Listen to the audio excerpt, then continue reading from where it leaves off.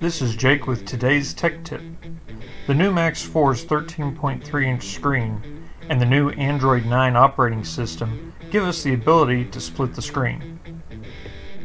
We'll start with the actuation screen. We've picked what we want to actuate and selected the PIDs that we want to monitor.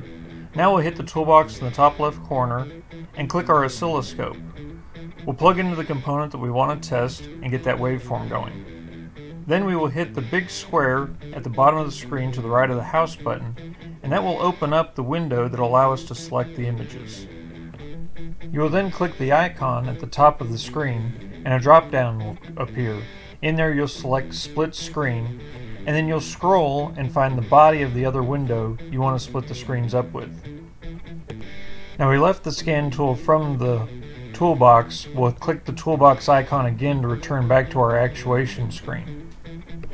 Now you can actuate the component, see how the module interprets that actuation, and see the signal at the component itself with the lab scope. Splitting the screen 50-50, or you can split it 60-40 in either direction. If we want to change it up, we again hit the symbol to the right of the house button, click the icon, and click the body of the next item that we want to split the screen up with, and now we can look at something like our max fix information against our scan tool or against the lab scope. This is one of the many new features the Max4 Scan Tool has to offer, and that is today's tech tip. Thanks for watching.